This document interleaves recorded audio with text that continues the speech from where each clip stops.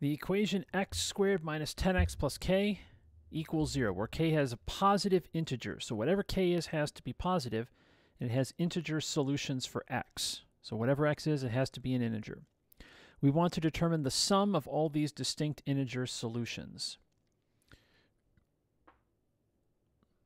So when we factor a quadratic, this tells us that the two numbers in the parentheses, x minus blank and x minus blank, have to add to negative 10.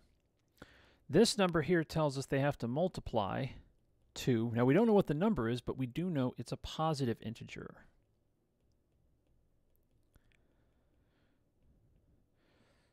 So let's think of the possibilities. Well, we could have negative 1 and negative 9. We could have negative 2 and negative 8, negative 3, negative 7, negative 4, negative 6, negative 5, negative 5.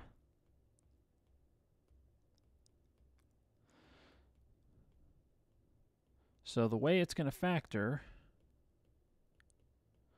is like this. Any of these different possibilities.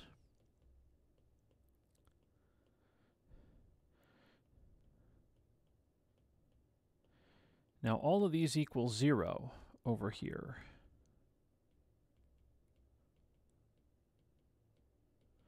So that means x equals 1, x equals 9 over here, x equals 2, x equals 8, x equals 3, x equals 7, x equals 4, x equals 6, x equals 5.